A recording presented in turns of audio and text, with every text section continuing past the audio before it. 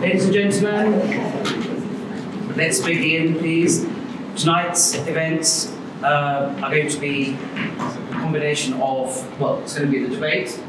Both teams have been working very hard. Each student is required, in order to be a good public speaker and a debater, to have, I suppose, polished their rhetorical skills. Rhetoric is itself a very important skill to have. It gives students an opportunity to show confidence in presenting their ideas, their points of view. It's not easy, especially if you're a shy person. Public speaking requires a lot of bravery. So I hope tonight's event is going to be exciting. The topic tonight is, this House believes that the current migrant crisis cannot be solved in the absence of a coherent policy. And to that purpose, we will have two teams. We will have the proposition team, which is Hania and Emily, and our opposition team, which is Raphael and Eduardo. Okay, so those are going to be the two teams for tonight's event. I will explain the format. The format will be that each speaker from each team will speak, will basically recite, I should say, a speech which they have prepared. So it's a speech which they have been working on for the past 2 weeks.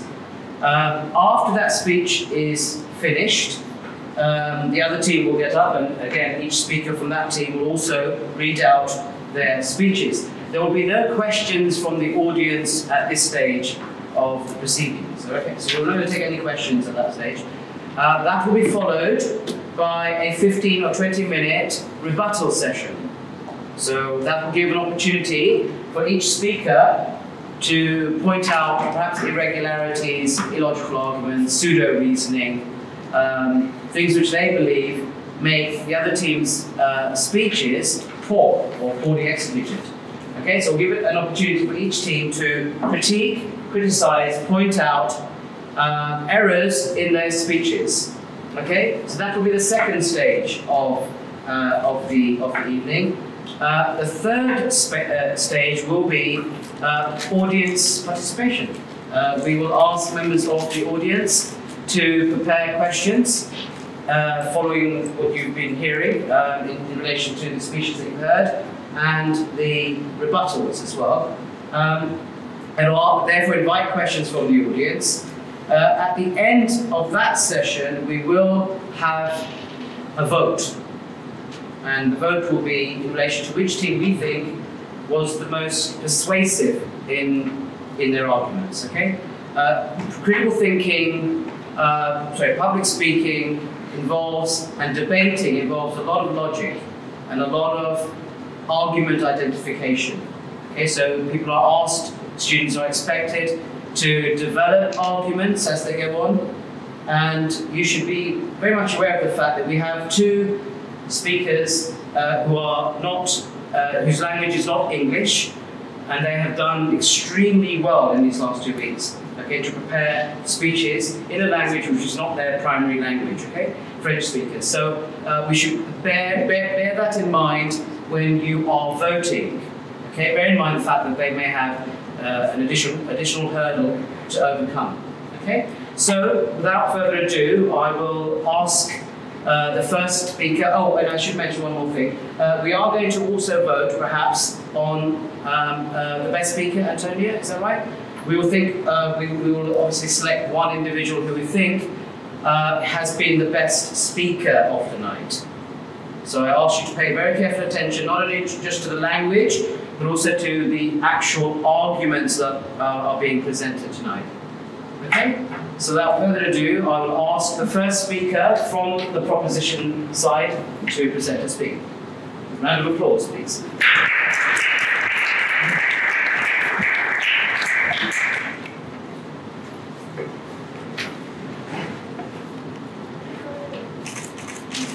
Good evening, ladies and gentlemen, reputable professors of the University of Oxford, respectful friends and all who are gathered here today.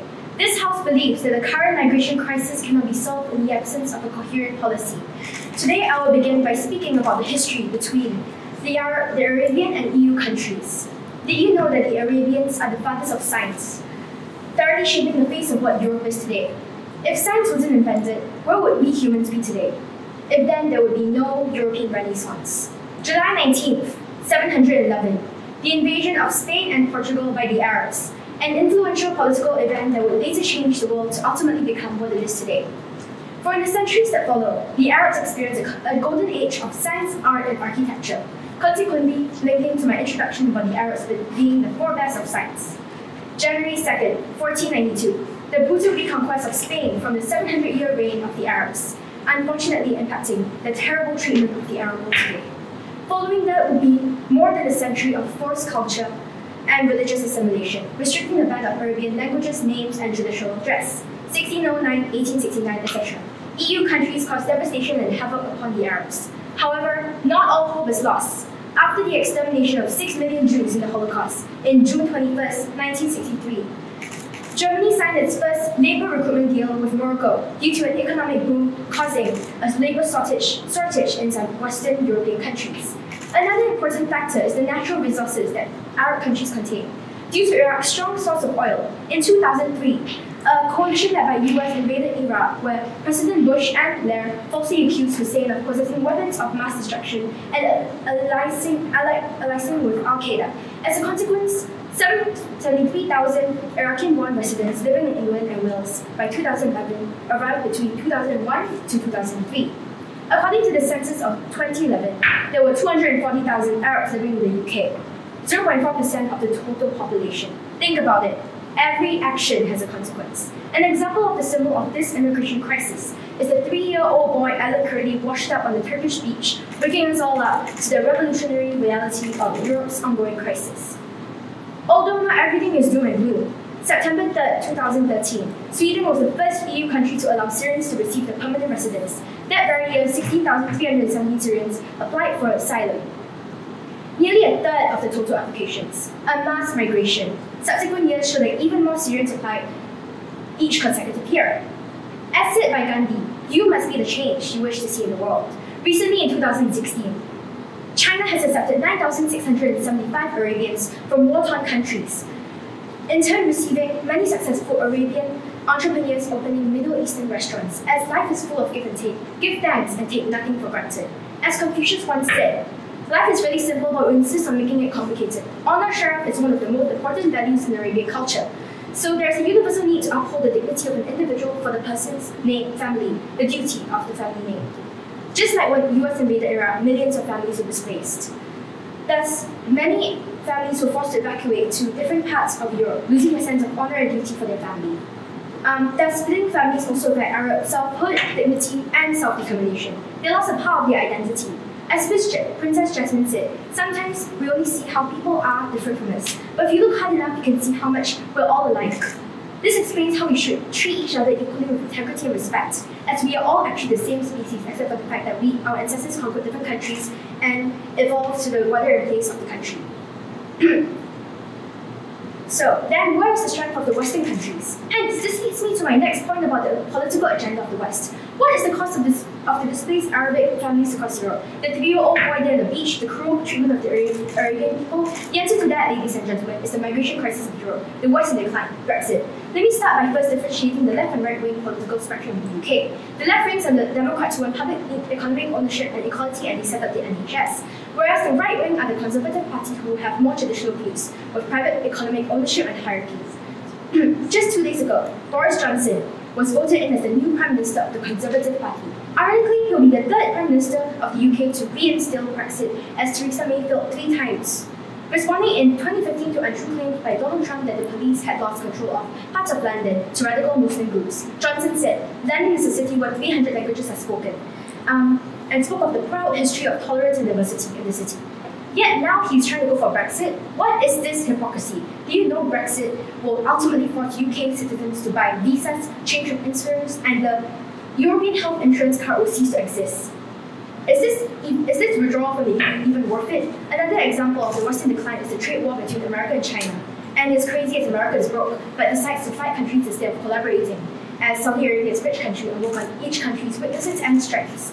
Hungary is a great example of a strong anti-immigration policy, as only 2 asylum seekers are allowed to the country per day. And Italy, Salvini even moves to block migrant rescues in the Mediterranean just because of their restricted anti-immigration laws. Populism is happening with fascist right-wing leaders spread out in the West, just like Boris Johnson, appealing for uneducated people on the street, and there is Trump, there is Brexit, and there is the trade war. The West is in decline. This is it, ladies and gentlemen. Let's not sit there and do nothing. Let's admit the truth. There's been political failure of the Western world in invading the Arab world, showing the Western world is in decline. This is the migrant crisis, ladies and gentlemen. This is the second coming. As W.B. Yeats wrote in his poem, the second coming, things fall apart. The center cannot hold mere anarchy as used upon the world. This could very well be the decline of the West and rise of the East. As when we hit our lowest point, we are open to the greatest change.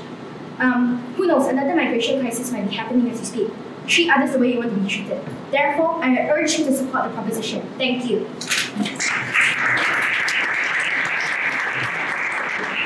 Great, thank you. Thank you for that very detailed speech. Okay, can we have the first speaker, please, for the opposition team? Hi everyone. First, as John F. Kennedy said, if we cannot end our differences, at least we can help make the world safe for diversity. My name is Edward Clement, and I'm here to defend the EU ideas. First, I will start by stating some facts. In 2015, although not all migrants arriving in Europe chose to claim asylum, many did, and Germany received the highest number of new asylum applications in 2015 with more than 476,000 people. So the proposition team is wrongly arguing that the EU is not open to refugees, and therefore their arguments are not based on reality. The truth is that the European authorities are open to refugees that have their IDs and who enter legally in our countries. On top of the asylum applicants, 4 more people have arrived in all countries. In fact, German officials said more than 1 million people had been counted in Germany's system for counting and distributing people before they apply for asylum. Germany went thus a step further in order to host the huge number of refugees who arrived at Germany's border. Also, in the EU, we have laws such as the Dublin Regulation Law, which determines which EU member state is responsible for the examination of an application for asylum, submitted by persons seeking international protection under the Geneva Convention and the EU Qualification Directive. This second point confirms that the European Union shows great humanity and having fully ratified these laws, and therefore the proposition team has no legal right to question Europe's commitment on this issue. So I would suggest that they look deeper into this subject before accusing us. Thirdly, some people say that it is our fault that migrants are dying in the boats. In fact, in 2016, the United Nations declared that more than 2,500 migrants have died trying to cross the Mediterranean Sea to Europe so far, and around 17,000 people have died since 2014. As you may know, we feel ashamed of these figures, but it is not our fault. They were not on our responsibility, as they were coming to Europe illegally on smuggler boats. Also, there is a lot of pressure on these countries because there are a lot of migrants coming illegally, and so we have no choice but to put them for a short while in detention centers. And some people will say it is racism, but we are already very respectful towards these outlaws because we could just leave them on the street or put them in prison. So we think that the only solution is that the UN should be involved in tackling the problem, probably through the creation of high-quality camps to host migrants at the border of EU. This could also help to monitor information on each migrant in order to make sure they are not part of terrorist organization, which is also a major threat for the EU. In fact, the involvement in the Paris and Brussels attacks of several terrorists had been produced by terrorists who had become involved in migrants' flows and thus validated a fear that was already widespread in Europe. And so we are supposed to kindly welcome illegal migrants, whereas because of the lack of information we have about them, there have been terrorist attacks. Lastly, it is important to mention that many European countries have put in place programs not only to host migrants, but also to offer them education and language courses, which is the best way to make sure their integration is a success for the future. Obviously, we feel very uncomfortable with the attitude of some countries in the EU, like Italy and Hungary, for instance, who do not fully respect our own rules and do not follow EU law in the way that we expect. But we think that it is only temporary and does not reflect many countries which are following the rules.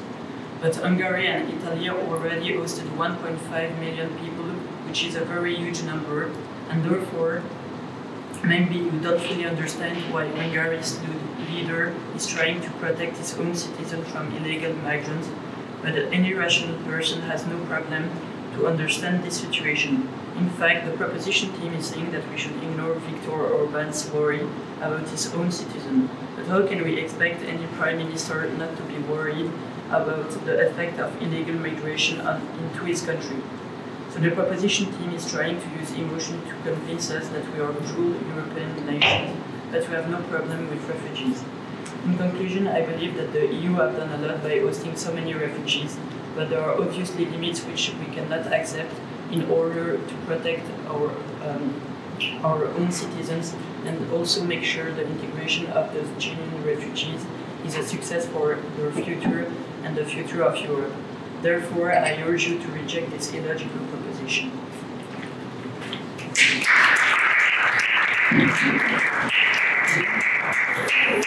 Thank you very much for a very insightful and cogent argument. Thank you. Right, we have the final speaker, please, for the proposition team, Hernia.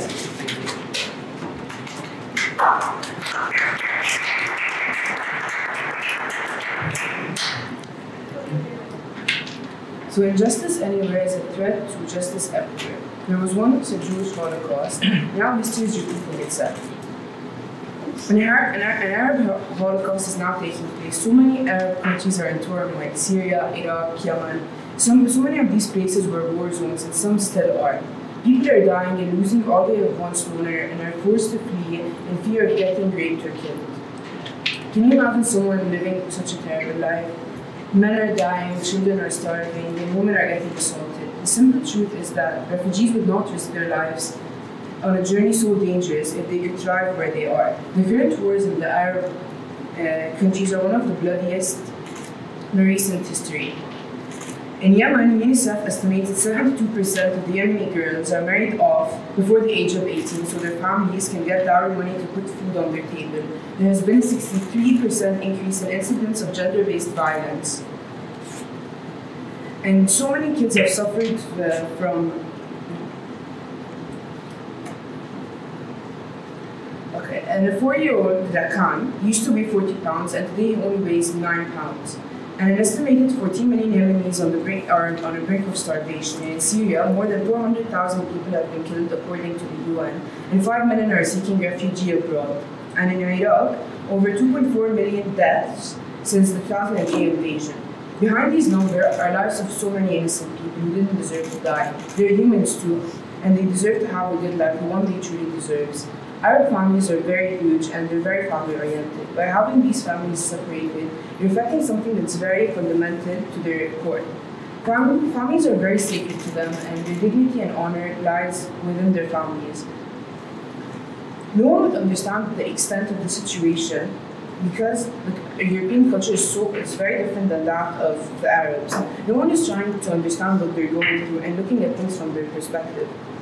Everyone's looking at situations from such a narrow-minded vision.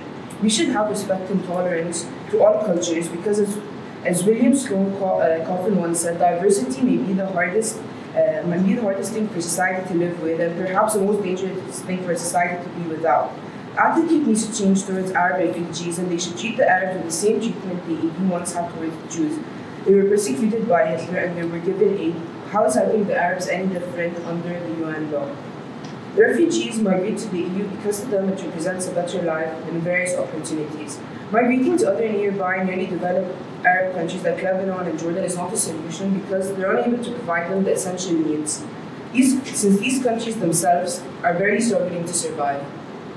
So, most Arab countries are newly developed countries, and some countries which are considered rich, but in reality, like 29 years ago, they were just deserts, and they recently started developing their economy and states.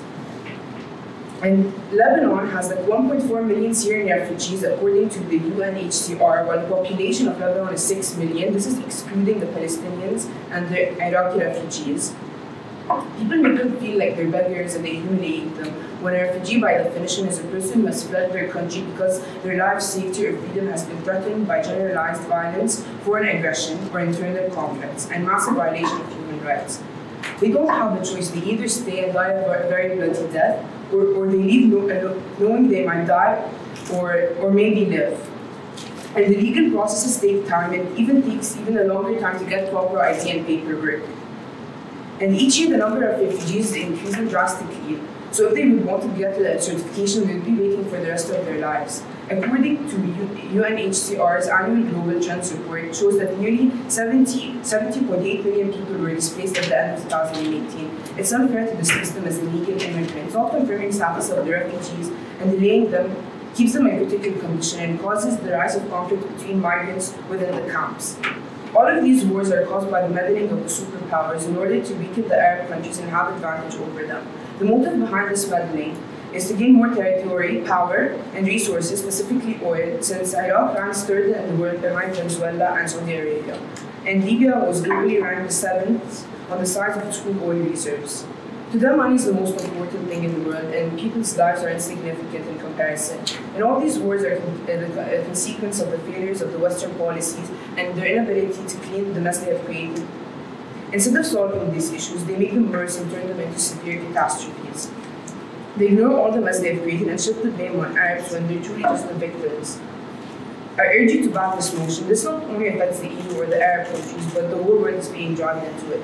Everyone is suffering as a result of this crisis, and it's up to us to work hand in hand to solve this severe crisis. Together with the support of the EU, we can help millions the help they so desperately need and create a better future for our future generations. We should all put aside this hatred because at the end we're all people who live on this earth, and some of us are lucky to live with the people we love and living our lives freely, while other people are always on the run from death and moving from one place to another in search of freedom and safety. Populism, Brexit, terrorism are all consequences of Western failures to deal with the issues they have created in the Arab world. The politicians are deliberately moving the attention away from these wars, but we can do something about it. Being human is given, but keeping our humanity is a choice. This shows that the West is in decline, since even though it's getting more advanced in terms of technology, it has lost its sense of humanity as a result of not creating the coherent policies which would resolve the refugee crisis, which is causing the death of many. As Martin Luther King once said, we must learn to live together as brothers, or we will perish together as fools.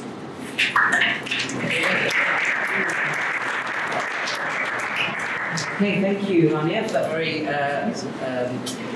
informative speech. Again, thank you very much. Right, so that means we have one last speaker for the opposition team, Raphael. I understand Raphael would like to use the board for part of his speech, so if you bear in mind that to switch off that. Great. Thank you.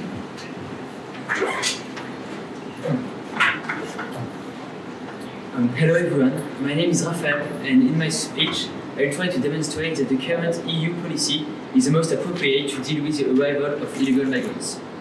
We care a lot about the migrants, but we have to realize that immigration has a negative effect on economics and politics. Firstly, I'll show the negative impacts on the economy. Let's take the example of the labours diagram.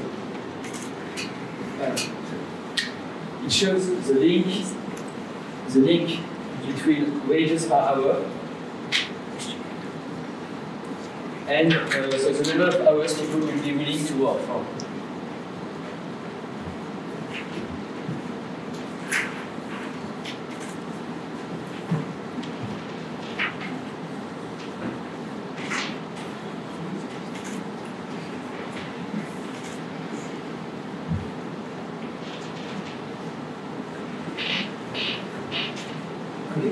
So this curve represents the labour supply, and it shows the number of hours people are willing to work according to the wage.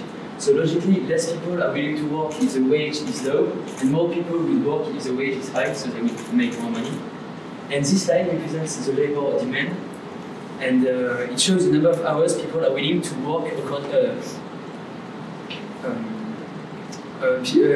which shows the wages per hour societies are willing to pay according to the number of hours of work. So when they pay a high wage, they wouldn't want a lot of people to work because they would lose money. And if the wage is low, they would want more people so that they would make profits.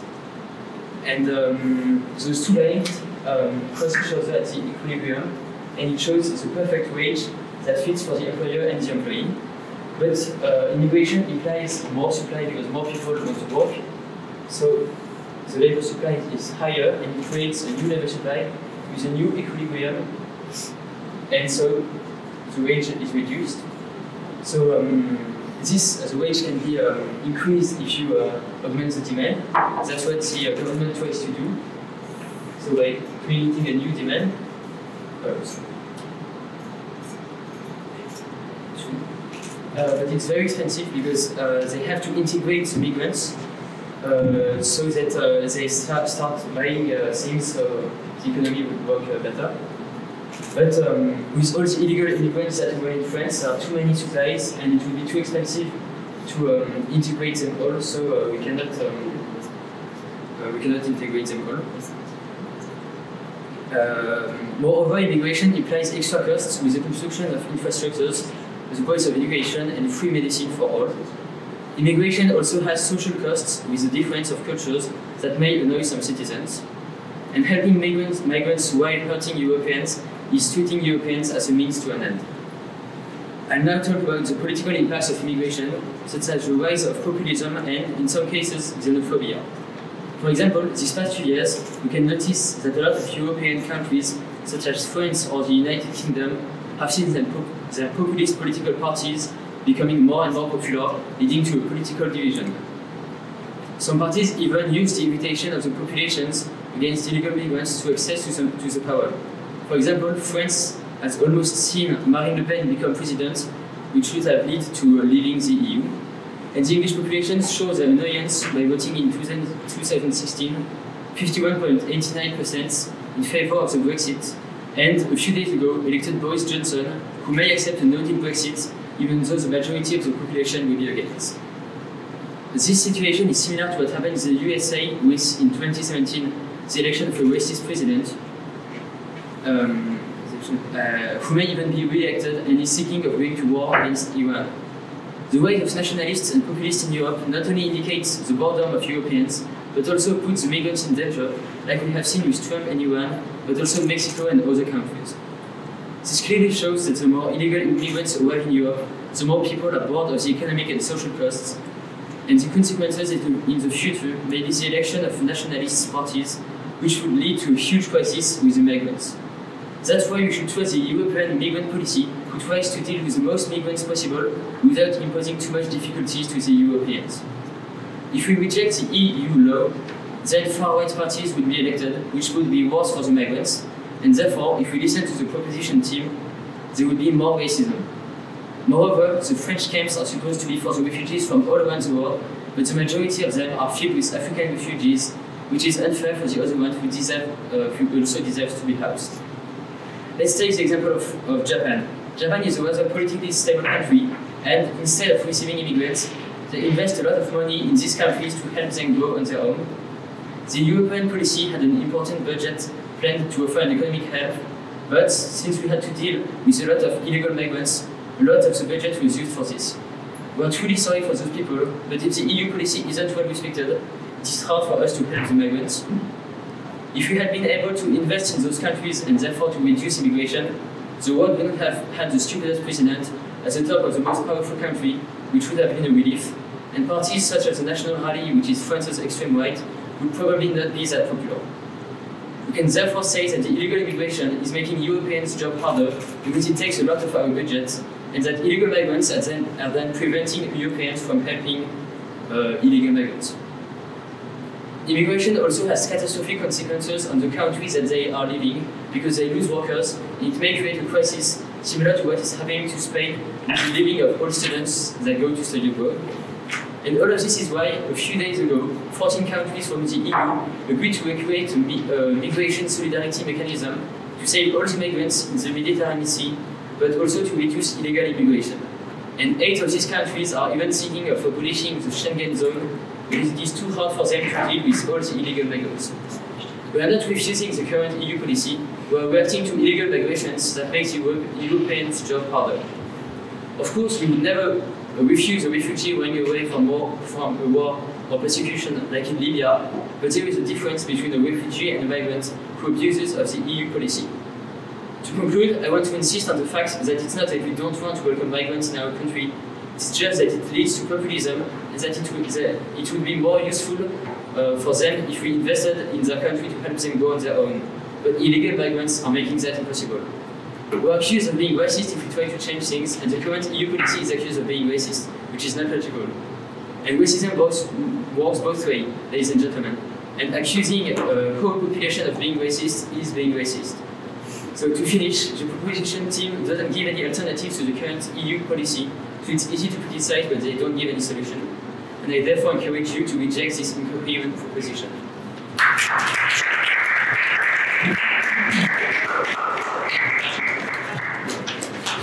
Thank you very much. Ladies and gentlemen, that concludes the first part of our event tonight. I'll give both teams a couple of seconds just to prepare. Yes? No, we're ready to go. We're ready to go, and we can start.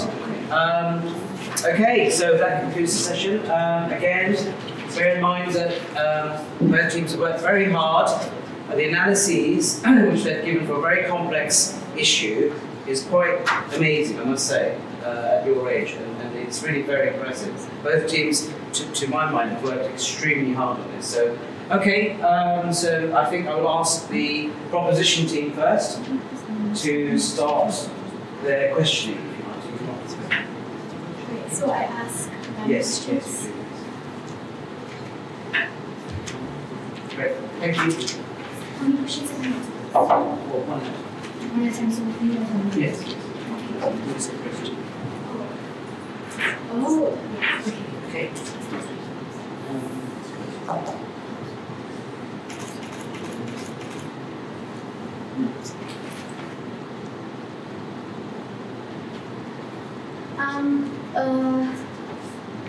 Eduardo, you said that like refugees need IDs to enter the country, but why is that so? Because Okay, do you want to get up? Yeah. Is that the question? Yeah. Yeah, okay.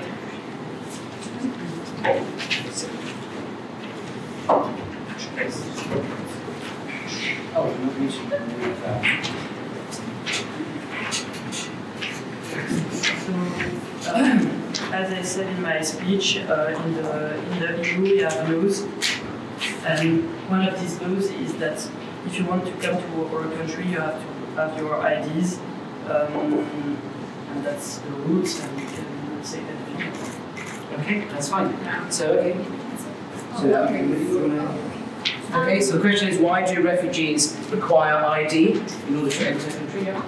However, don't you think that they don't have anywhere else to go? Do you realize that? And also, it is the EU countries that is causing this, because EU countries want to invade our countries for their oil. So, because of your invasion, they have nowhere else to go and they have to migrate elsewhere.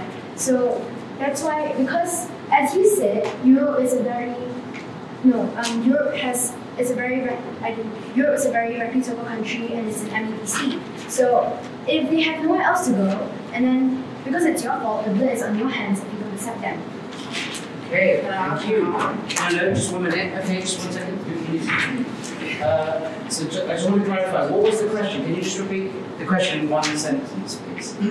The question is, why do refugees need IDs? Right, that was the question we started off. Why do refugees need ID? I think you've answered that, haven't you? I have another. You have another point to make? Okay, go ahead. So, also, if they don't have their IDs and any papers, we cannot know if there are criminals escaped from their countries or murders. So how any countries can know who they are without proper documents? So as we say in English, there are unknown quantity, and it is very difficult for any countries to accept people. And you can be sure that in Arab countries they will be very badly treated if they don't have the IDs. Okay, thank you. Hania would like to respond. Like I said in my speech, Yeah. like I said in my speech, the number of refugees is increasing each year, and they're coming to the EU, and it takes a very long time for them to get their ID. And like most of the people who are coming, they're children. They're unaccompanied children, and children can try and help them. And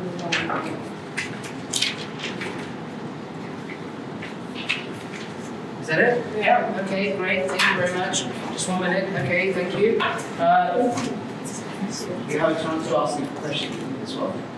I don't have to answer this. Well, if you want to, it's time for you to also ask the question. If you have a particular question, we can come back to that question later.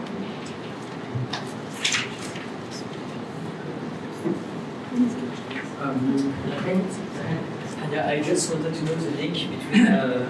You said that there was a lot of women who got married before they were 18. I wanted to know the link between this and the migration crisis in the EU.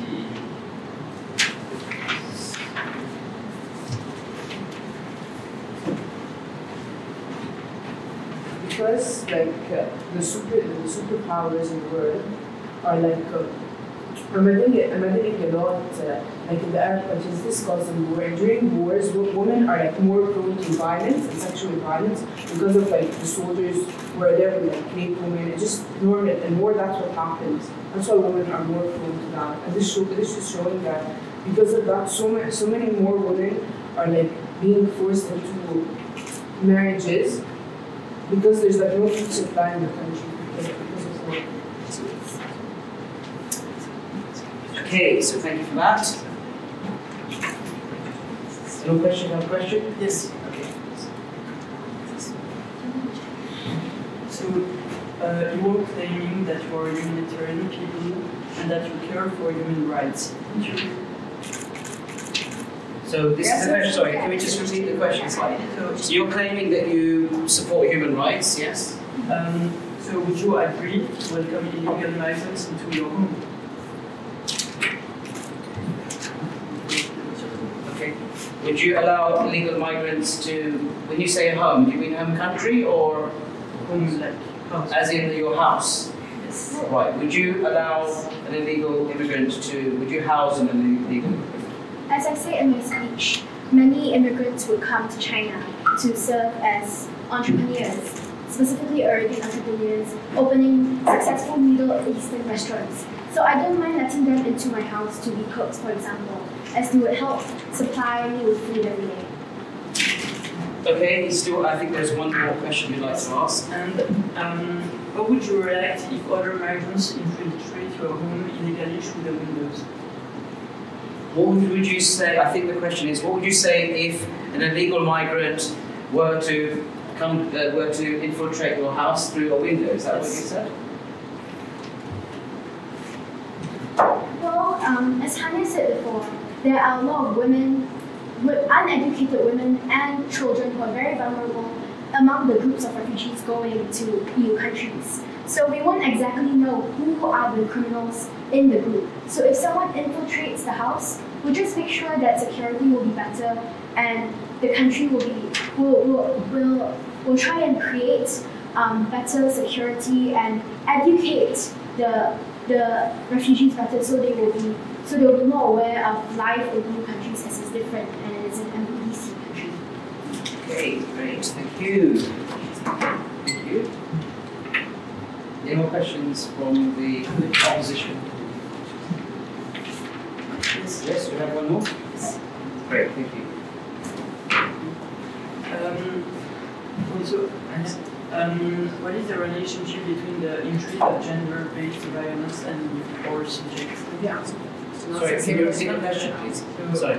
What is the relationship between the increase of gender-based violence and or subjects? It's the same question that know Rafael's gender-based violence of women are more prone to violence in war. The same similar violence. he asked about the girl. Women getting violated. Yeah, so it's not the same question. But it's closely related. Okay, so it's closely it's the same. Okay, so the answer I think was to do with gender-based violence. What is the source? I believe, is that the question you asked?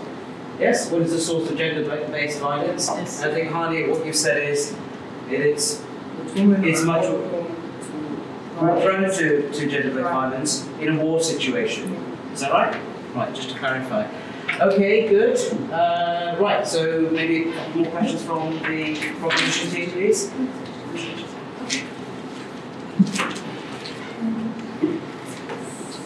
Great. Well, you said that Italy and Hungary are countries that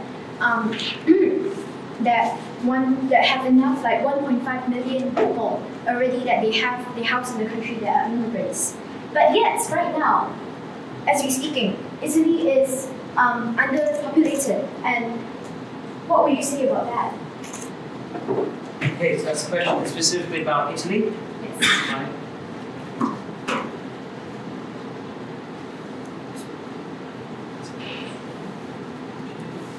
Thank you. Okay.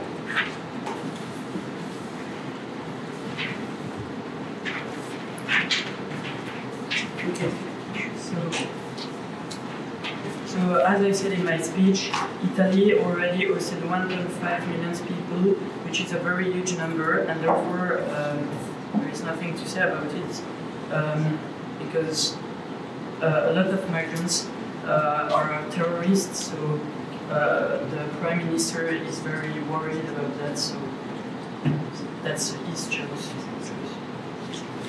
Okay, thank you. Nadia, would you like to respond to that, please? So, Edward, This is a question for Edward, is it? yeah. Yeah. In your speech, you said that the immigrants, that some of them are terrorists, and when immigrants, the refugees, as you said that, when the refugees like enter like a country, they form terrorist organizations. Can you clarify about that? Okay, so I understand the question to be that in Eduardo's speech there was a reference to, I believe, terrorists or terrorist organizations that could have a link with illegal migrants. Could you clarify what you mean by that? Yes.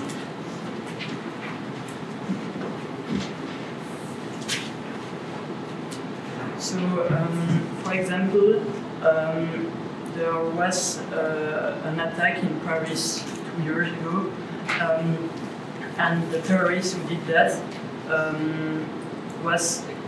came in France by migrant flows, and thus he validated the fear that was already widespread in Europe. Oh, could you repeat that? Sorry. Perhaps the audience, I think, also the opposition didn't quite understand. Yeah, so there was an attack in Paris 2 years ago, and the person who did that came in France in migrant flows, and so he came with migrants.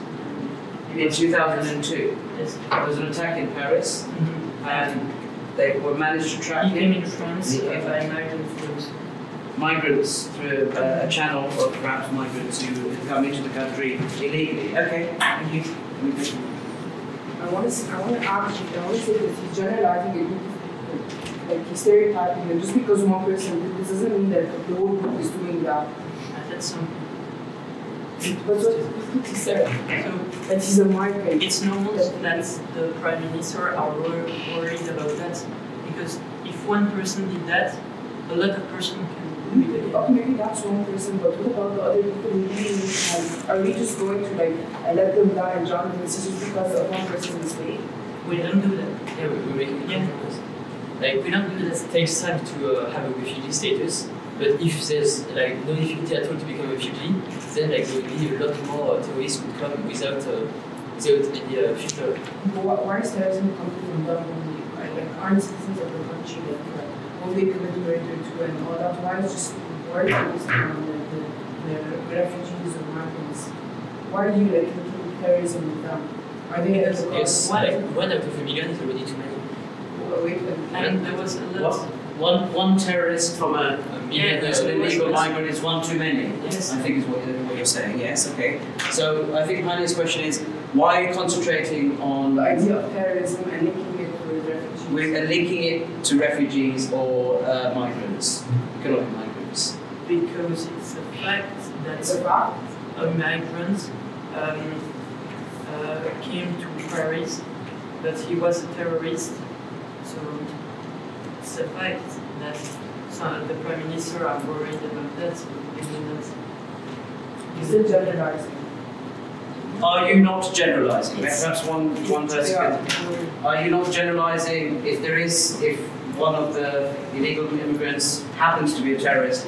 Is that a good reason, perhaps, to say we should be very strict about Yes, because illegal? the goal of the Prime Minister is to protect his citizens.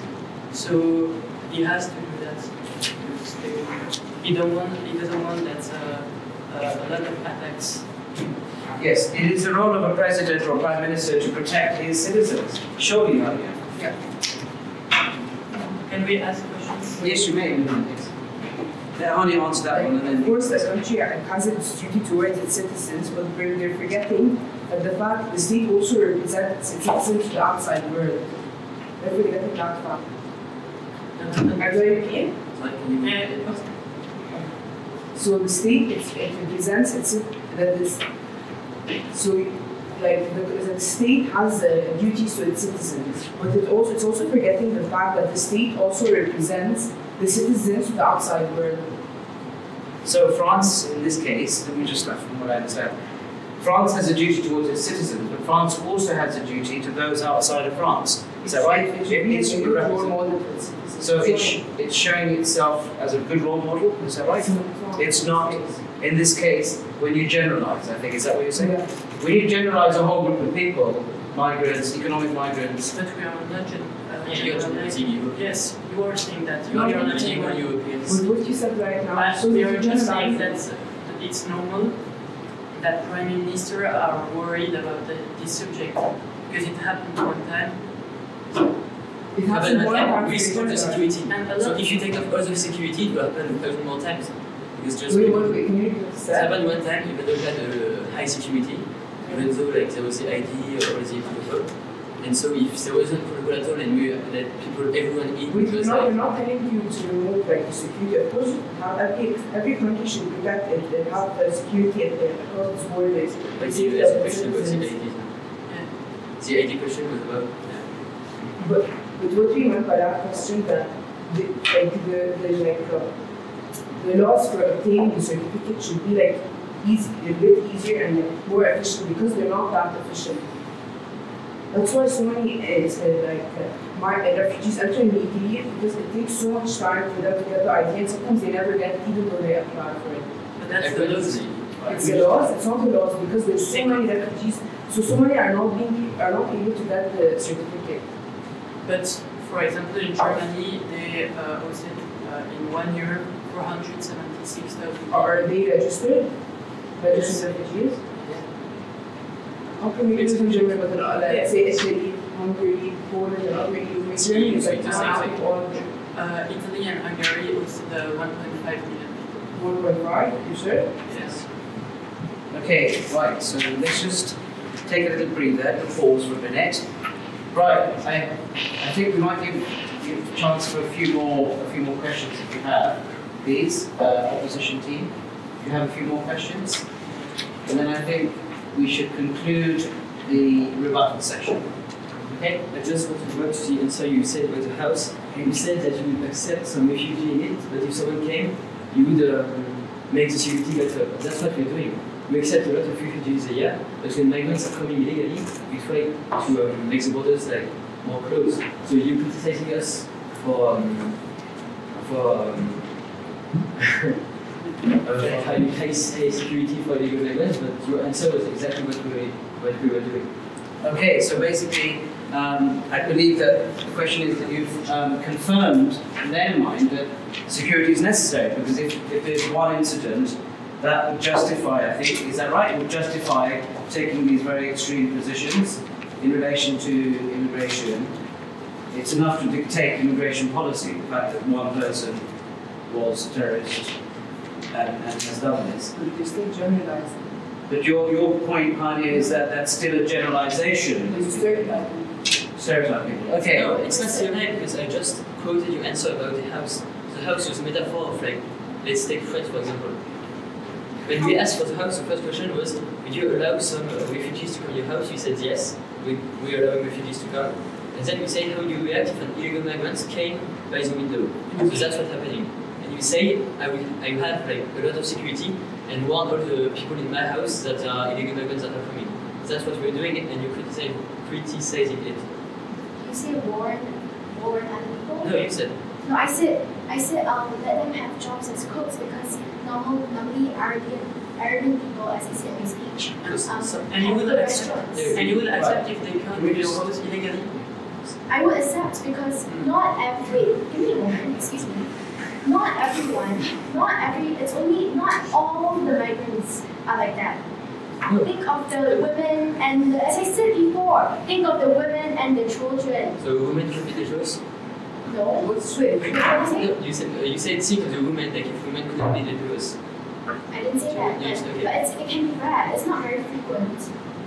Okay. If an illegal migrant came by your window where you were sleeping during the night, the morning you would just see him and say, oh, you want to be my cook? And you just go to That's what you said. You said you would offer him a job as a cook.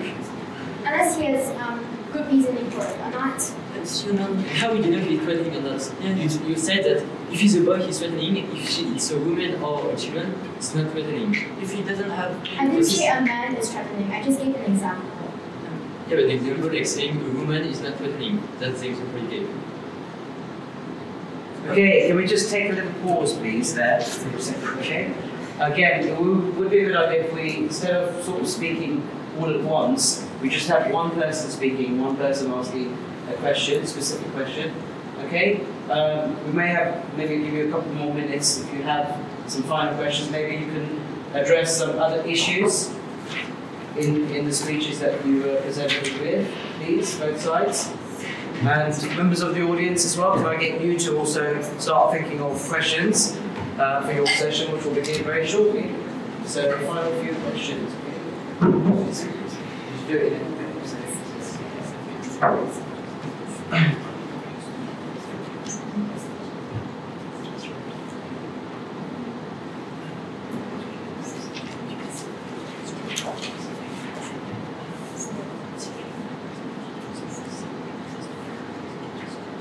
Okay, ready? Yes. Yes. Ready for Are we ready for this? Do you have any further questions? Yes, I have. Okay, one more. So, this will be the final one, yes? Right. Great, thank you.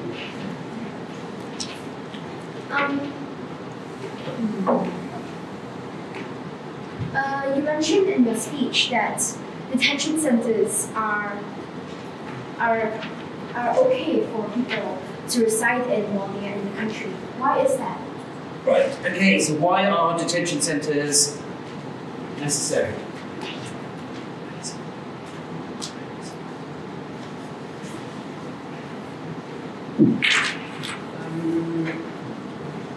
So first, because we don't want to let them on the street, and also because they came to our countries illegally, so we will not put them on asylum or very big house with a lot of food.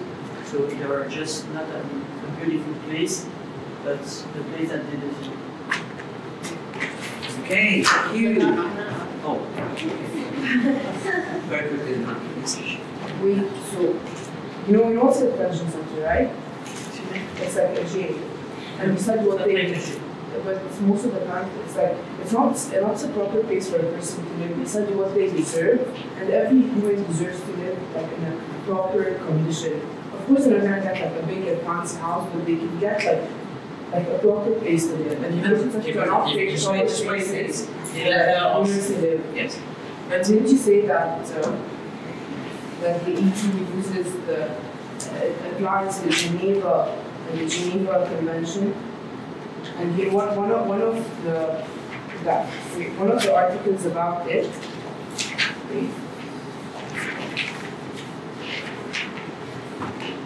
is that every person should live a life where their dignity is like sustained. And that doesn't show that you're not respecting them as people. No matter where they come from, every person should be respected. Just wait. Okay, so you what wants that? So the detention centers are inhumane, I think. You say that the detention center are like jails, and that no one should be put in jail. So people in actual jails are living, and you can't just say like someone who arrives in the country, you can just say, oh, okay, you're illegal migrant, go in this 5-star hotel. We do what we can, but we're not gonna like spend $1 billion in creating hotels for illegal migrants. We just like. I said everyone could open like a big and luxurious house, but you can give them like small houses but not detention centers because it's very inhumane. But they are illegal. They come to our countries illegally. Some of them do apply for some people, they don't get them because the process it's like prone to like a lot of political like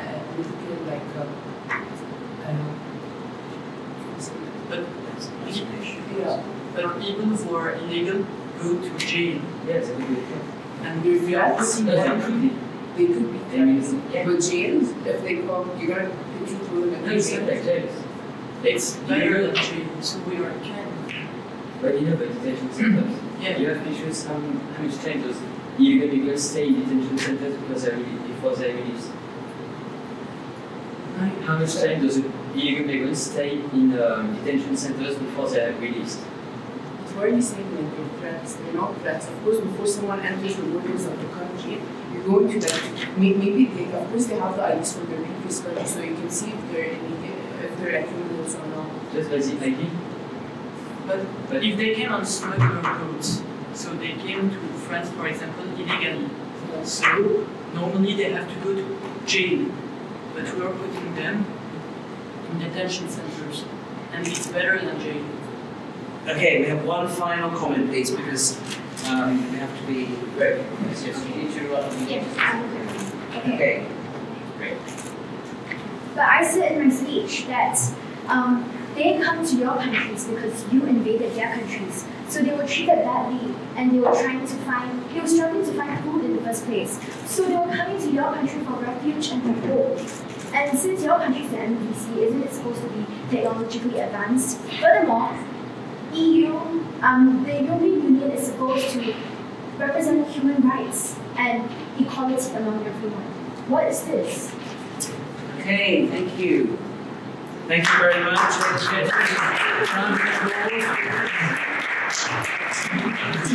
I agree it's a very, very tricky topic, yes?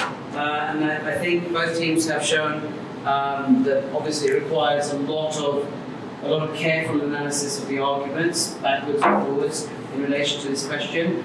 Now we'll move on to the final stage of tonight's event, which will be questions from the audience.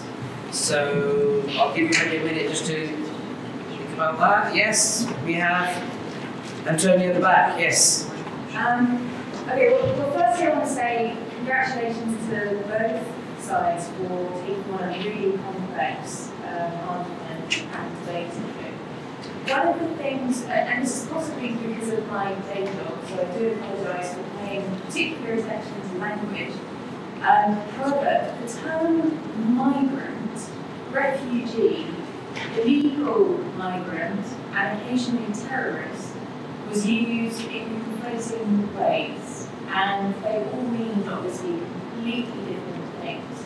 A migrant is not the same as an illegal migrant, an illegal migrant is not the same as a refugee is really not the same as a terrorist.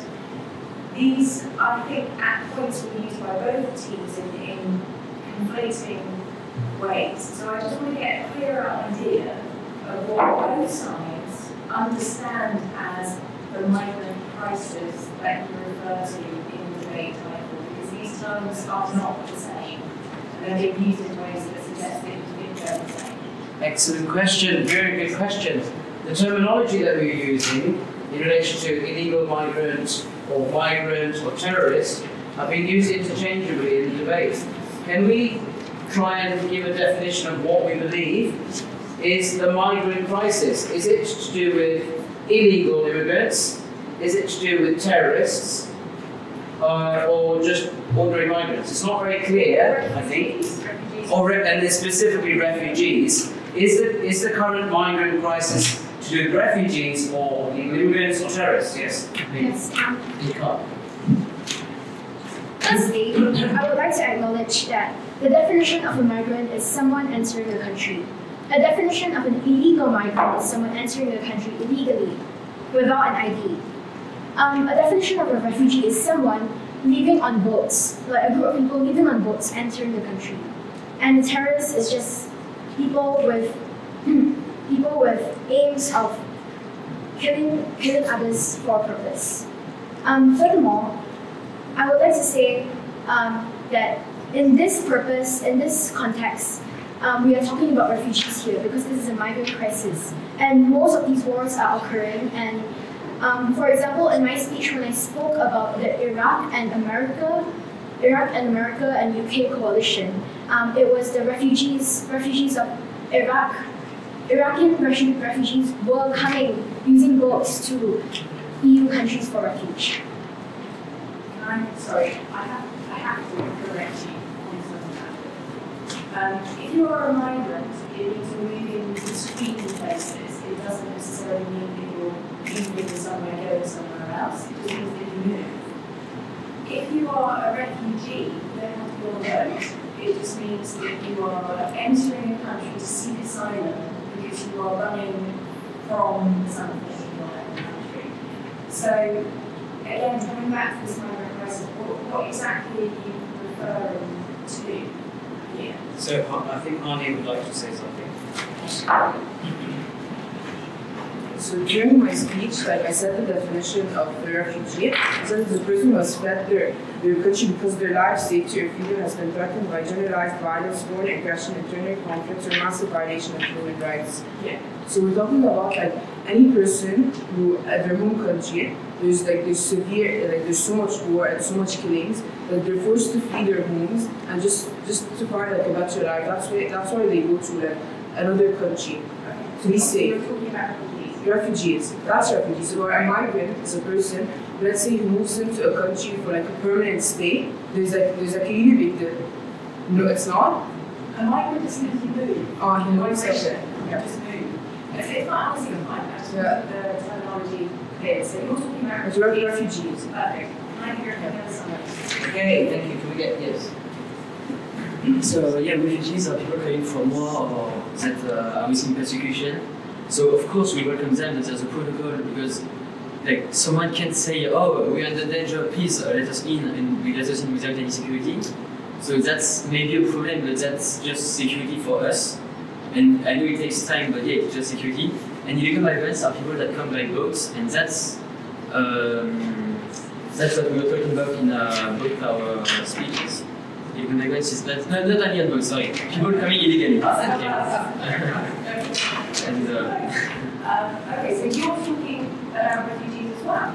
yeah, refugees, we welcome them because it's, as they say, it's human rights. If they're in danger, it's our mission to welcome them. Okay. Well, in that case, I'll let someone else talk. Okay, good. Just a second, let's just see. Can I add something to his? What do you want to say very quickly, please, Sonia? So he said that we're talking about refugees, Yes. even though it takes some time. Yes. And he's forgetting that some of these people come from places that are war zones and they can't afford to wait. Some of them could need like medication and need like the help of doctors if they're severely injured. That's why they enter like illegally in a country because they're so desperate for help. Yes. And that's why they're not doing it for fun or all that because Yes, they could okay. exactly. That's fine. We'll come back to that. I believe we'll just wait a minute. We'll come back to that. Yes, gentleman back. Yes. I feel I need to clarify a couple of things first before I ask the question. I am confused as to which side I'm on. And I would have thought that I would have had a clear side. I am a human rights lawyer and I am an immigration lawyer.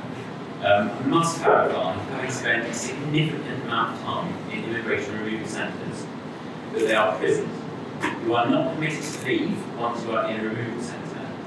But also, the majority of people in a removal centre are not illegal immigrants. They are people with visas who, for whatever reason, have breached a condition of their visa, and sadly, a lot of them are actually students who have worked perhaps half an hour too much, been paid half an hour too much, their visa has been revoked, and they're due for removal.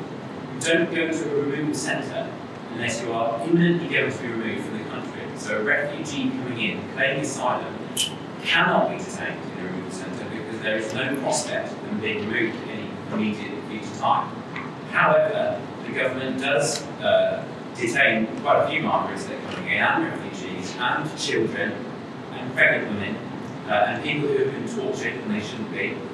And sometimes they're in those detention centres for 2 to 3 years, and they haven't actually broken the law.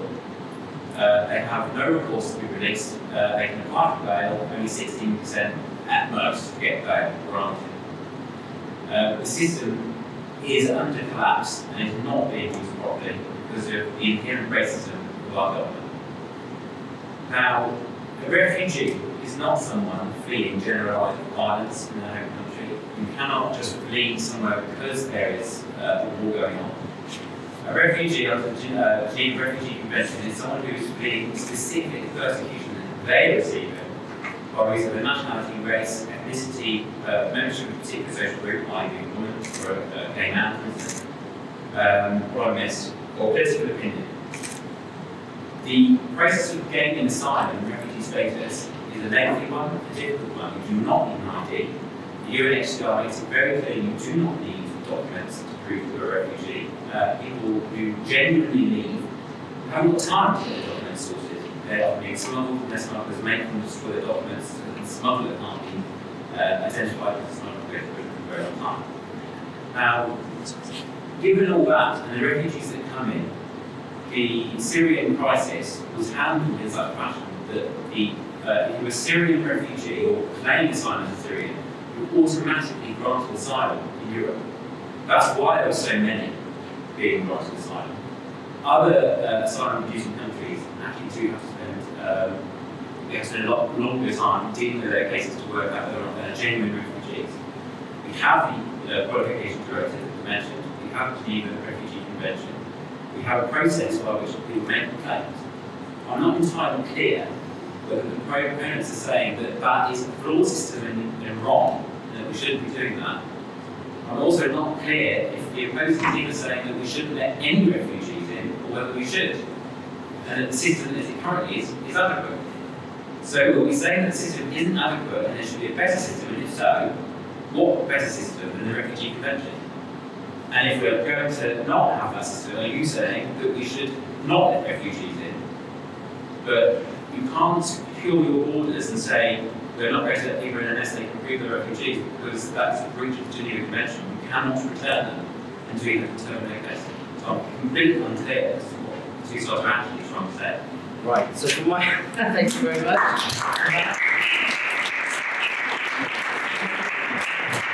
We've got some further clarification then. Obviously, the two sides haven't successfully made it really clear what exactly their position is in relation to refugees, I think, primarily, but also whether they think if the system is not working, what solutions have you put forward in relation to that? What aspect of government policy, I think, do you feel is not yet adequately addressing the issue, either of refugees or of migration?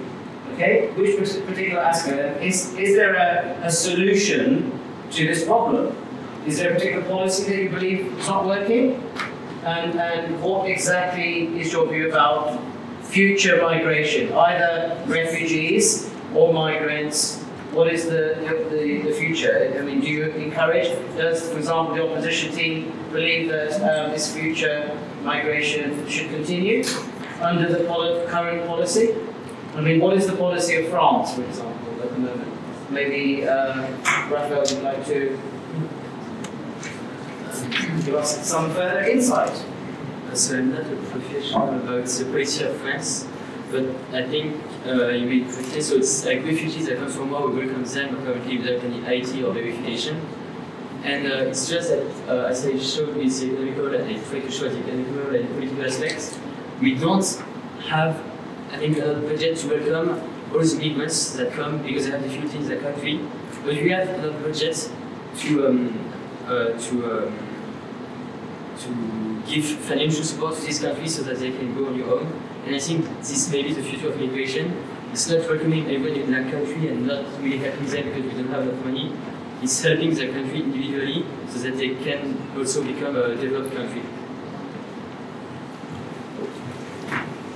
Okay, thank you for that. Would you like to respond as well to that question? So as you were speaking, I wanted to say that the current EU policy is that it's not like trying to solve the refugee crisis, and they have like a lot of like racism towards like someone's like racial background. So it's not working. So they should be like try to form like a coherent EU policy that would help solve the refugee crisis. Okay, just wait a minute. Okay, that's fine. A couple more questions, please. Yes. Okay, to the scheme. Yes. So basically, did you say that there are more migrants arriving in the EU recently? No, we didn't say that. Then I have another question. Yes.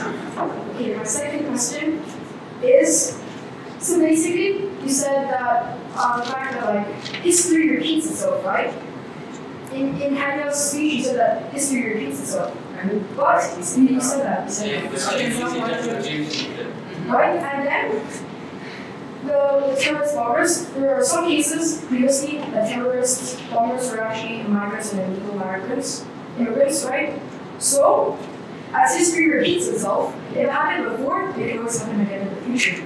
To your point. If you turn it back to just because just one of you, man. Only. So does history repeat itself? Could it also affect refugees, I suppose? Okay, well, okay. So history does repeat itself, but I agree in that point, in that sense with Tanya. However, it doesn't repeat itself exactly because one point I forgot to say in my speeches was that things are cyclical. As long ago, it was the Western world that was rising. Now it's no longer rising. Now it's rising. So also, it may repeat itself, but repeat in different forms, not exactly the same. There may be some amendments to it. So Okay, what would just- you? Okay, go ahead. What would be a different form of terrorism? What would be a different form of terrorism? Not terrorism though. Isn't it about You immigration? said just some examples, right? I mean, terrorism were sometimes done by illegal immigrants and immigrants, right? And you said that history repeats itself in different forms. So can you please explain to me what different types of forms terrorism can occur? Well, there was the type of terrorism that 5th November on Bonfire Night that a group of Catholics were against Queen Elizabeth II, and they wanted to do it was nationalistic terrorism to go against the country as they did not like. No, it was against King James I, sorry. They didn't like Protestantism. And then there's also a new type of terrorism right now, like on the day of 7/11 when the World Towers got bombed. That's also a different type of terrorism. What? Okay, can I just stop there, please? Sorry, just for a minute. Okay, thank you for that. Just okay, I think that's quite enough from you. Okay, any other questions? Yes. Yes, over here. Yeah, Emily mentioned that women are more in danger than men, but should not provide any evidence on that. I just want to see some evidence so I can support that. Okay, any more evidence as to why women might be more vulnerable than men in what situation exactly? In a war situation? Or We were talking about like, I don't know what we were talking about. if you could just clarify what you said about women being more vulnerable perhaps? What's the evidence for that? So because there's so many like goes on in the Arab region, a lot of women are becoming like sex slaves and like really like I said before in my speech, that 63%, there's been an increase in 63% of incidents of gender-based violence, including rape and sexual assault on women. Yes, but what's the numerical data on how the men are in danger? Because men are also killed. No, of course, but like not because that They're soldiers. they're getting, yeah, a lot of people are getting killed. And like I said here, there's like over 2.4 million deaths in Iraq since 2003 invasion. And that's like includes a lot of men and women. And so many people are dying, like soldiers and also bloodshed. Okay, thank you very much. Yes. I'm still like a little bit confused, so can each team state their plan in one sentence? That's a good question, isn't it? In one sentence. So the only problem with that question is obviously, as the gentleman at the back clarified, it's still not sufficiently clear whether each team has successfully clarified the differences between, again, refugee, illegal migrant, terrorist. I think perhaps members of the audience would probably agree that they're not entirely sure what each side is exactly referring to, but it's about the migrant crisis. Is the migrant crisis fundamentally about refugees and not necessarily about illegal migrants for both teams? That needs to be clarified. I think we started off initially saying that the migrant crisis was to do with Europe, I think, when we first thought of this topic, and you're going to base most of the considerations in relation to EU policy. I believe that was the initial thing that we agreed on. So I think to help the audience, we need to know, is current EU policy satisfactory in relation to, I think, primarily refugees? Because I think the refugee issue is probably the one that I believe the audience has in mind. But you've also introduced illegal immigrants and you've also introduced terrorists. So that's perhaps where the confusion comes in. So perhaps in one line, you could make it clear to the audience, what is your view about the current refugee crisis, either in the EU or in Britain? Do you believe it should be changed, the current policy in relation to refugees? Let's just start with that, because otherwise it's going to be very complicated. So each team should prepare maybe one sentence to help the audience. Right, give them a couple of seconds to do that. But very good questions from the audience.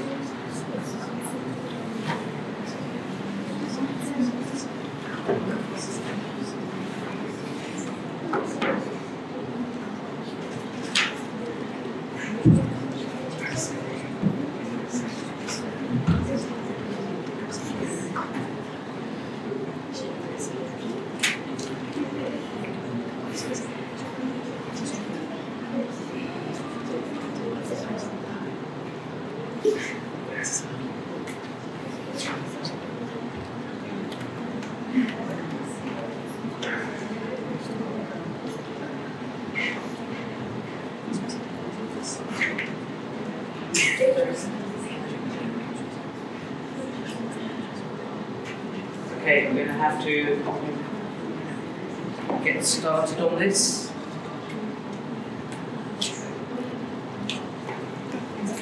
Okay, so proposition team, are you ready?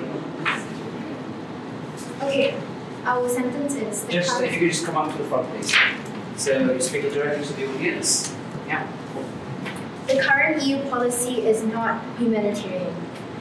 It's not humanitarian. Yes. On refugees. On refugees. On refugees, right. Okay, perfect, thank you.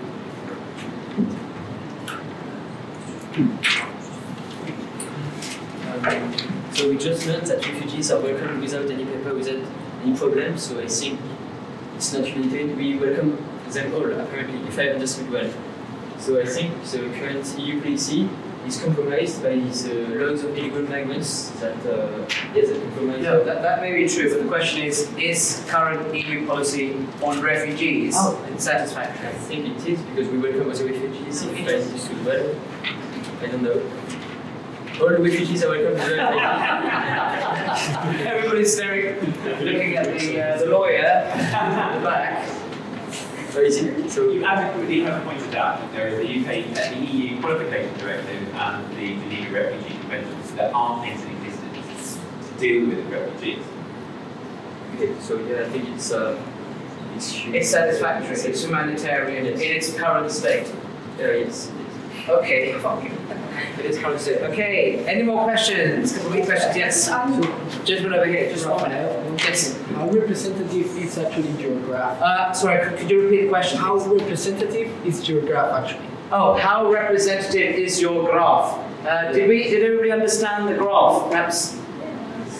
Because it's basically got wages on this column over here, and the number of hours, is that right? Over there, going across, and it was supposed to be a presentation or representation of So what? this is just like one kind of example, like in the labor, people asking for jobs. So this is the supply, that means the people that are asking, and this is the original demand curve. This means the employers that want to employ people. And with immigrants, there are more people willing to that want to have a job. So the supply curve is increases, and we can see that with equilibrium rate, the wages lower down, and so that's what consequence of immigration, one of the consequences. And if it's only refugees, so there's not too much, government can deal with it by increasing the demand, by integrating the refugees into Europe, so that they start buying things and so make the economy work. But if there's too many with all the illegal migrants that come by boat or something else, then we can't deal with it because we don't have enough budget. Okay.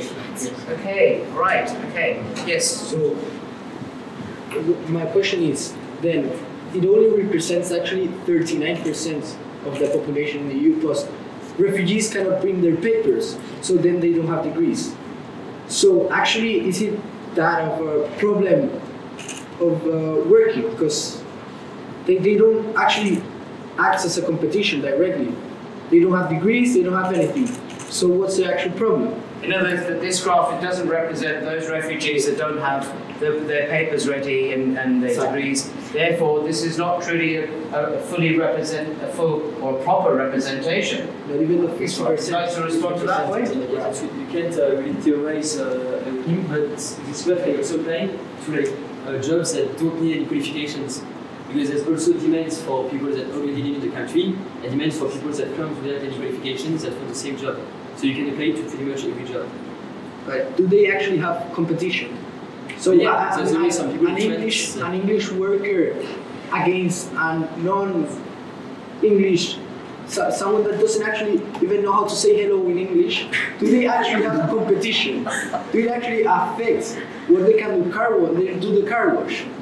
That's jobs where maybe you don't need to say hello.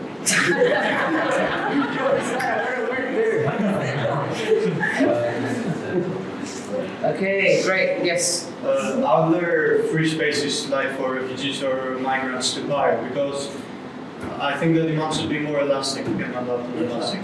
Yeah, the EU is always trying to be as fast as possible with the immigrants to integrate them. So it seems there must be some jobs that you can do without knowing any word in English. Is that your question? Yeah. Okay, great. Okay, yes. Yes. I have a question for the proposition. For the proposition team, yes. And I recall two statements that were quite striking to me. The first one was you equating the genocide that was the Holocaust to the European system not living up to what it could be. And secondly, your answer to the oppositioning team on the question of illegal immigration into your own house. Well, the question about yes. You basically, what I gathered from your statement was that you said that people are so desperate to enter because the process takes so long that they then enter illegally. So I'd like to ask you if you are actively condoning the breaking of international law and therefore punishing the people who are actually doing the process correctly and applying for asylum at entry points and not trying to enter the country illegally and go around those laws. But the question is, how would they be punishing? Is that what you're implying, that they may be punishing those? Well, no, I'm saying that when the more people do the process illegally and enter the country without being stopped, basically, the people who are sticking to the laws and doing the process correctly, they are they're being left out.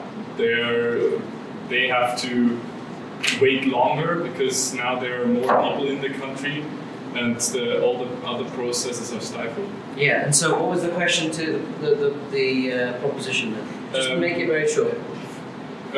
Why would anybody do the legal procedure if you should just be allowed to enter the country illegally if you're just that desperate? Why would anyone want to do the legal process, I believe, if you could just come in illegally?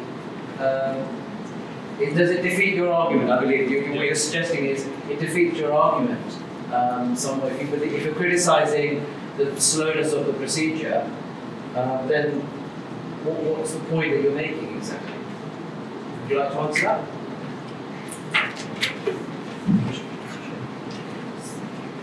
Yes, I understand that. I agree that people are allowed to enter illegally for a purpose, but every immigrant must have a specific reason of.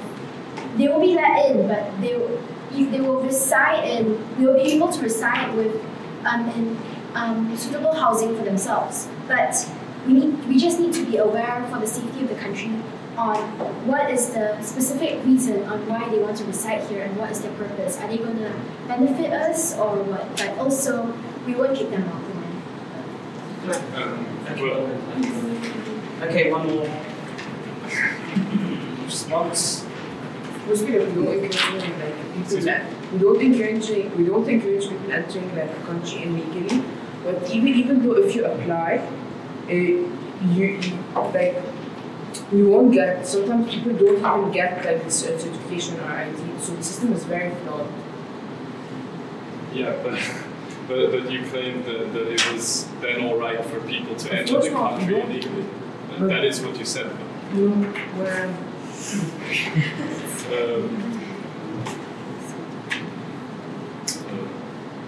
Okay, so you're claiming that she said it was all right for her to be. I don't think you said that, but I believe she said if the people are so desperate to enter the country illegally, that people are so desperate to enter the country that they will do so illegally, and that we should not be putting them into detention centers to basically find out why they are here, because that is the actual process. And then okay, Antonia, yes.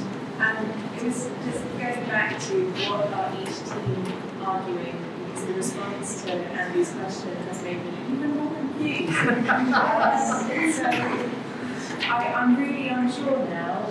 It sounds as though they're actually arguing the same thing. Are both sides actually arguing the same point? I don't think so. I think the criticism, what is the criticism? You're saying that I think the proposition is saying that current policy, I think is what you need to be saying, current EU policy is not working out. That there are abuses, it's not humanitarian in relation to refugees, but also in relation to illegal immigrants, I think is what you're saying. Or I believe that. Whereas I think the opposition is arguing, perhaps, that it's the current policy as it stands in relation to refugees is working. Is that right? Is that your belief? Yeah. More or less? It's compromised by the economic, but yeah, it's... Okay. Okay, but it's compromised by illegal immigrants coming in, or it's complicated by that fact. So I think those are the positions, roughly the positions between the two sides. I hope that's clarified it. Yes? Another question about the graph. In relation to? Yes? The graph, in relation to the graph, yes. Okay. So you mentioned that the increase in the supply of labor would decrease the wage rate. Wouldn't this kind of benefit the citizens in the EU because they can produce the same thing with lower cost, so they get more profit, and then the profit would go into the government, and the government can kind of get more welfare for the citizens. little bit louder, I think. I can barely hear you. Struggling. Sorry. Sorry. Shout. The increasing labour supply Increasing labour supply, yes. will decrease the wage rate. With Decrease the wage rate. the wage rate, yes. Will decrease the wage rate, yes. This will benefit the businesses in the EU It benefits businesses in the EU. because there's lower cost. Yeah, lower costs. So they get more profit. They get more profits, yeah. And profit then goes into the government revenue, which can be used to give more welfare to the citizens. So this will benefit the EU. So this will benefit the EU. Yeah, more than they used to. Okay. So they're, So is there a question? A particular question? no, I'm saying because they're kind of arguing. They're kind of arguing the opposite of that, you Yeah. believe, the opposition team. Is that right? Okay, so I think what she's saying is that the graph seems to indicate to her that actually EU benefits. It's not the migrants or refugees who benefit from that graph. Okay. No, because So this is just for the employees. You can see that the wages per hour is lowering. So maybe societies make profits, but individuals they lose money. And our main preoccupation are individuals, not that France is getting richer. Okay. Yeah, but wouldn't you agree that refugees would work even though they're lower wage rates? They need a job. they need a job. They're going to be working for lower It's not wages. refugees. It's just if there's more competition, people lower their expectations. Like if there's more competition, people would work the same number of hours, but for less expensive. Because it's harder to get a job if there are other people that want the same money. Can I add something to Right. say? Okay. Okay, go on then, honey. Very quickly, since we have to start wrapping up, I believe. I'm going to accept a couple more questions and that's Like it. in economics, Yes. Economics, yes. competition is really good. It helps them firms to develop their products and to create better products for the people. What do you say about competition? Actually helping in economic. Yeah. It's helping societies, but it's not helping the workers, the employees. Competition is always helpful because like it helps people. How can you help they them? work harder to push themselves. Okay, can we just stop there, please? Right. Okay, so I think just a couple more questions before we call it a night, I think. Any other questions that you want to get further clarification on? Yes. We're quite sorry to ask this again. Yes. On the first question, it was kind of glossed over the first part of what I was saying, that I kind of took offense by you equating the genocide where 6 million people died to the EU system that's just not working as it should. Yes. Was there a reference, an implicit reference to the Holocaust of the Jews during the Second World War? Why, are you implying that there's some equivalence there? Is that what you were indicating, or not? Can you come on to the topic? Would you be so kind as to read the sentence again? Or maybe if you could repeat the sentence,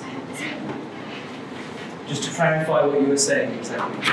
Thank you. There was once a Jewish Holocaust. Now history is repeating itself, but an Arab Holocaust is not taking place. Okay, so what I meant, because of so many wars that happen in the Arab countries, and so many people like are dying, and there's so much war, and they're just like fleeing violence. There is a huge difference though between war in a country and people being rounded up and killed by the millions. Because like the media never, like the current media never really shows what happens like in Arab, like in the wars of the Arab countries. Like, they're very brutal and very bloody, but like the media never shows what happens. Like so many people like are being like beheaded and are losing their lives. Okay, do you want to say something very quickly, please? Thank you.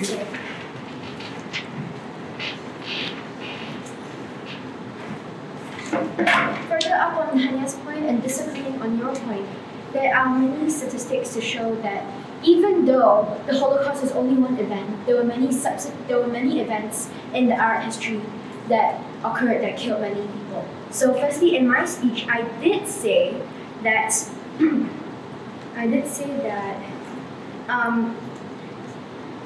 when in 2003, US invaded Iraq, and also there's the Iran war that may come out, and also there is when due to the Iraq war, the consequence is that like 73,000 Iraqi-born residents went to England.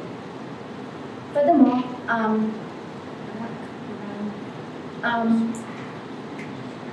I also did say that Western countries, they are trying to conquer the Arab countries due to their resources of oil. So that's why they are conquering Iraq for the strong source of oil. And I did also say, according to the census of 2011, that there were 240,000 Arabs living in the UK. And additionally, about the Turkish boy on the beach, showing how there's another migration crisis about the tariffs and about how Europe's ongoing refugee crisis is occurring. Okay. Okay, thank you. Thank you both teams.